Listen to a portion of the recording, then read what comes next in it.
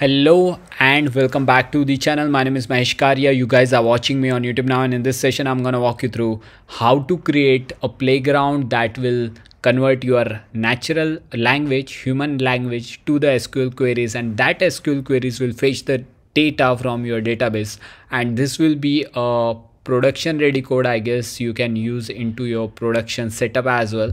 Very easy, not using ChatGPT. It's a free. I'm using Llama 3.2 by Olama, which is made by Meta. Open source model, not consuming much of your resources. Only 1 billion parameter size model will be enough to query to write a natural language. It will build on the top of that actually. So without wasting any time, I guess we can start quickly. And this is something which is built on the top of Next.js.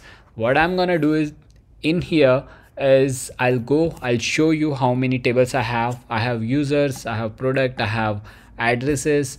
Whatever I'll ask, if I wanted to ask like fetch all the users from what I have, it will fetch all the users in here. It will generate the query. It's generating the query. This is my input. I search for the specific use case, search, I got, and it is very instant. It is running on local system, no APIs, and this is generating query, and this is my output. And this is very useful, by the way, built on the top of Shadcn, which is built again on the top of Tailwind, built by Versal team. So let's do that. And I have my VS code ready in here. Everything will do from scratch. So Docker compose, I'm gonna create YAML file, and assuming you have Docker already, if you don't have it, grab it from here into docker.com. you will have this beautiful page install for your system. I already have it. Start this and start writing a very first YAML file with the services that I need to define in here, and my DB, I will fetch the image that will be Postgres. You can use any database, by the way, it's all your choice. Process will remain the same.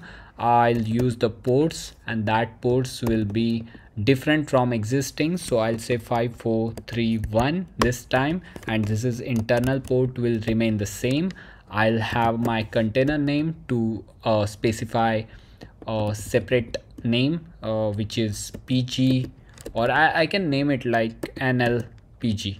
Okay, you can name it whatever you want. Okay, and after that I should have a environment variables just for the password, and that will be a Postgres underscore password, and that with the colon you can define your password, which is very secured, Postgres. And here we go. All you have to do is docker compose up -- build, and now it got. So now in order to connect, I'm using this database client. You can use this extension in order to connect from the VS code itself. You can click on this plus icon. You can go in here, define your, select the PostgreSQL, define your port in here, password is Postgres, and everything is Postgres again. So connect, and that should work. The only thing that you have to do is in your public, if you can see, you don't have anything for now. You can define bunch of things in here just to have a normal database. I'm assuming you have the normal database already, and that I'm putting it the raw data in here, and I'm assuming you have a bunch of big tables that will not matter. So I'll create a users, I'll insert a bunch of users in here, I'll create a addresses, I'll insert a bunch of addresses in here, I'll create a product, I'll insert a bunch of products in here. This is not a bunch of, actually this is the normal. And after that, you can, what you can do is, I'm assuming if you have this structure already, you can have this command to fetch the meta. It will fetch the meta, but we are not gonna use this meta. We have a one way, we have two ways actually to provide all your schema information to that model. No need to fine tune the model, provide to that model, and that model will do the things on the top of that. Or either you can just fetch a meta, but the drawback of fetching just meta, that you don't get the entire information of data types and all. If you have a blueprint, you can use that, but I'll go with the raw version to be very specific in terms of query. So now if I see in here, I got all bunch of things. I can comment this out. I don't want this anymore. All I can do is now select star from users, and that will, in return, I'll get a bunch of users in here. So yeah, we are good to go, I guess. Now the next thing will be, I'll need a Next.js project, and for that I'm gonna use a Shadcn. I hope I can go to Shadcn from here without having a Next.js setup. So if you go to the docs, you go to the installation into the Next.js, you can grab this command with the npm. You have to have Node.js available. I'm using a node-v, which is 23, the latest version. You can put this command in here and hit enter. Okay. So what it will ask for, do you want to create a new Next.js project? I'll say yes. You can name it app or whatever you like. Then it will ask for the bunch of setup that needs to do, that we have to do in order to set up the tailwind and Shadcn. Till then, if you look at the Shadcn, if you are using any button or anything, you can have a Shadcn CLI to install the specific button card or whatever you want. That is the beautiful thing. So you get what you want exactly. You don't integrate the entire library in here. That is a beauty. And here I'm gonna select the New York and Slate version, and it will ask for the CSS variable for the dynamically. You can define the variables for the theming. I'll say yes. It will be in TSX by default, which is a good for most of the TypeScript lovers, I'll say. And I'll go to the app. Most of my friends, they are not good with the TS. I'm not sure. Whatever you prefer, it's all up to you. In here, I'll remove everything. I don't want anything. All I'll do is hello, and we are good to go. And here I'll go to the app now. I'll run into the dev mode, and hopefully this will run on 3002, because something is running on 3001 already. So I got this very first, I guess. So we got this Postgres setup already. Llama 2 is something that we need to set up. For that, you can search for ollama.com, download this. Once you download this, this is of 223 MB of size. You will get this beautiful icon in here. You can go to the models. Then in here you have a Llama 3.2. You can choose the 1 billion parameter size one or 3 billion parameter size one, or it's just a 2 gigs of space that it will take inside your system.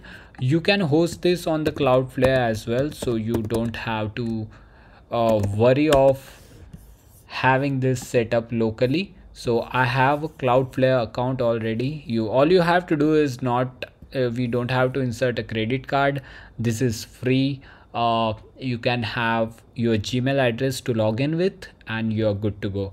And now in here you will get ML resources, I guess. So you can go in here into the workers AI, and inside here workers AI, you can have your own workers, and you will get your own existing Llama 3.2 you can get with the 70 billion of size, I guess. So which is good. Then inserting or using it locally is also very easy. You can use it locally with the CLI, so you don't have to deploy it as well. You will be exposed with all the things that you want in local directly, but we are doing everything in local to be very private, so we are using this. So let's go to the Next.js and let's start building it. So we forgot one thing, that ollama run, this command that you need to hit on your local system. So all you have to do is hit this command, and once you do this, it will download for the first time 2 gigs. I already have it, so I can ask for anything.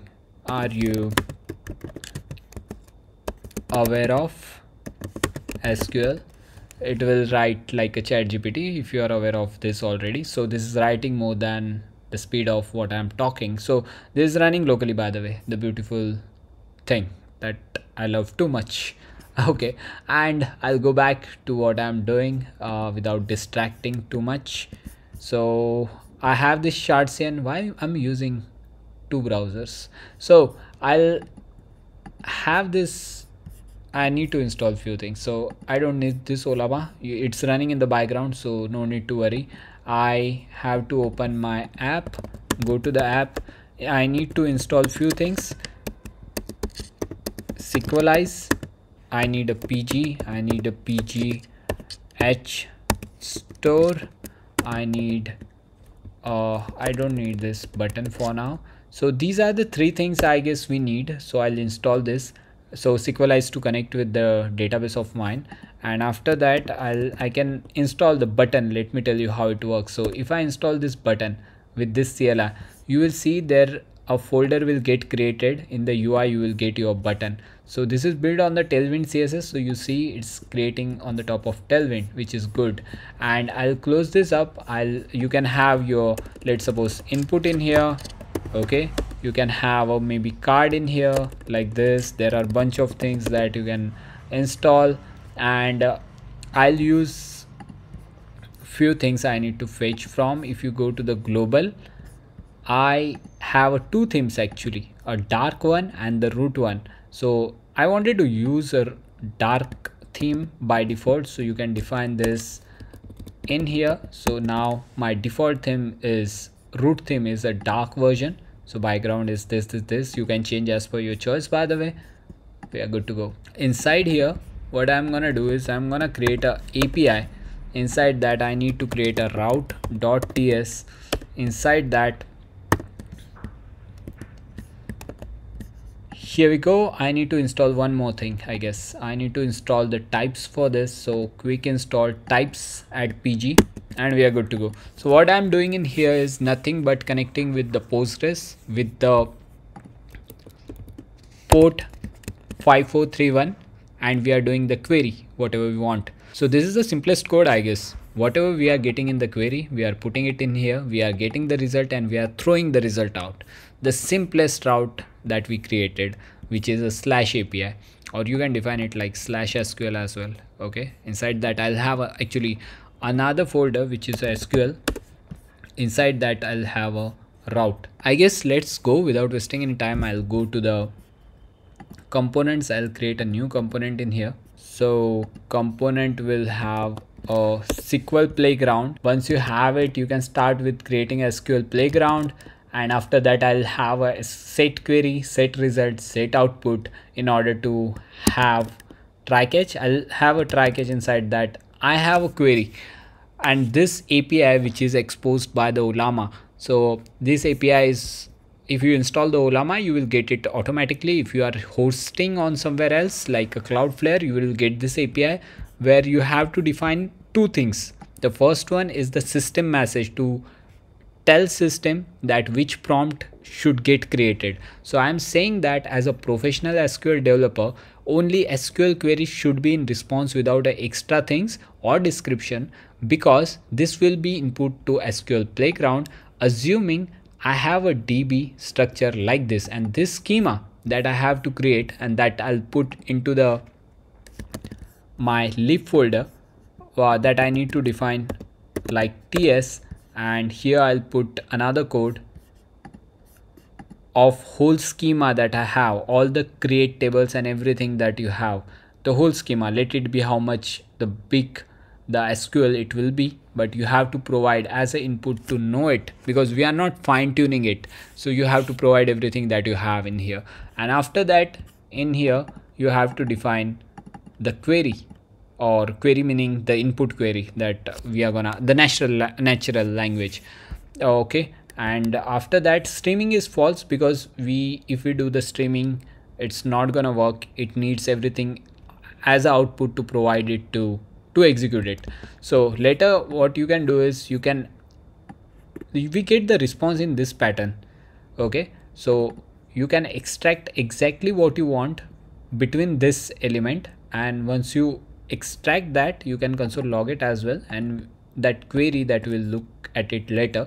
And this query that I just created, this API in here in route.ts, so what it will do is that generated query will be the input, and we'll get the output from there. Okay, so these operations will mostly run behind the scene.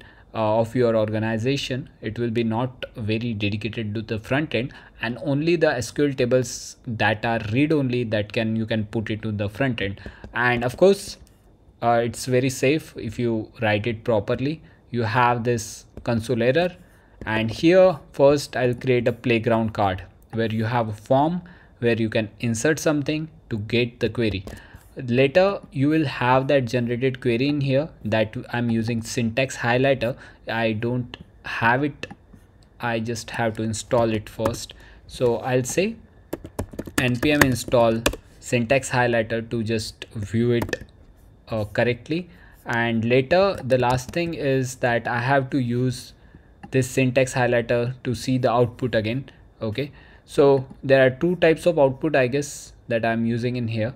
Okay, the query output and the generated SQL output. So this is a JSON data that will look at it here. This is the SQL data that will see it in here.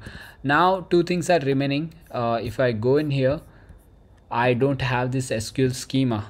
Okay, so first thing is SQL schema.sql that I need to provide the entire SQL that I have.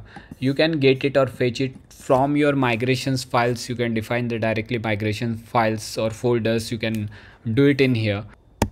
I'll read those files in here.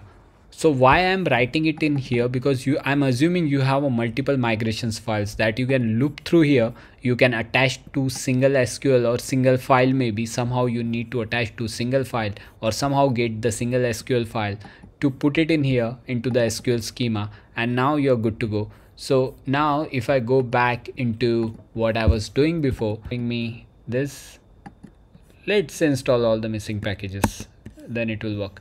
So now I'm good to go. I guess I have everything that I want in here and here, assuming that I need to import this SQL playground in here. Okay, like this, and we are good to go. Have to go into here, refresh it, let's see if we are getting what we want, and yeah, import fs. Okay, so fs is not working here. We have another solution for that, is to grab this and put it directly in here. So the reason it is happening, because we can actually we have to do one thing. We have to create a separate API for that, so which will fetch all the things that you need. So this is a server-side code. So what I can do is to optimize, I can put it in here. You can do this like this, so I don't need this path and everything. Okay, so now this is looking good. You can do another thing as well if you want. Put it inside API directly and fetch it into your use effects in here into SQL playground. So that will work better. So that will be another API call. That's why we are skipping it to directly providing it in here. Okay, so now I don't need this SQL file anymore.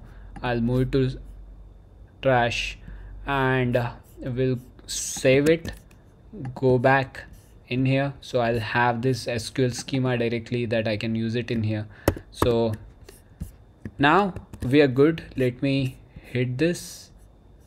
I'll use a localhost colon 3002 in here. Let me run on 3002. So I'll use my inspect element now. Inside that I'll open my network first. I'll say fetch all users, hit query. Inside that you got the first one, that you got the result already. You got the SQL query as well, and you are getting the results in here. So this is it. That's great. So I guess this is it for this tutorial. Thank you so much all of you guys for being with me, supporting me all the time. It's been a pleasure to be here. Please let me know inside comment box what you want from my side. Definitely I'll make it for you, and don't forget to subscribe my channel if you haven't already, and smash that like button if you enjoyed. Till then, see you soon. Tata, bye bye.